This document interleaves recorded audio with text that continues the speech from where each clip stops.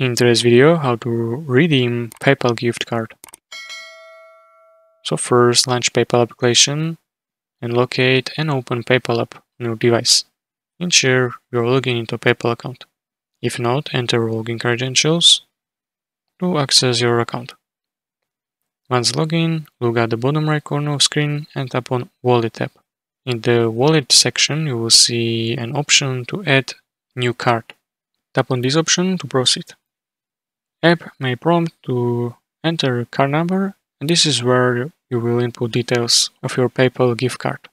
Ensure you enter card number and other required information accurately. After entering gift card's details, verify that all information are correct. Follow any additional prompts to complete redemption process.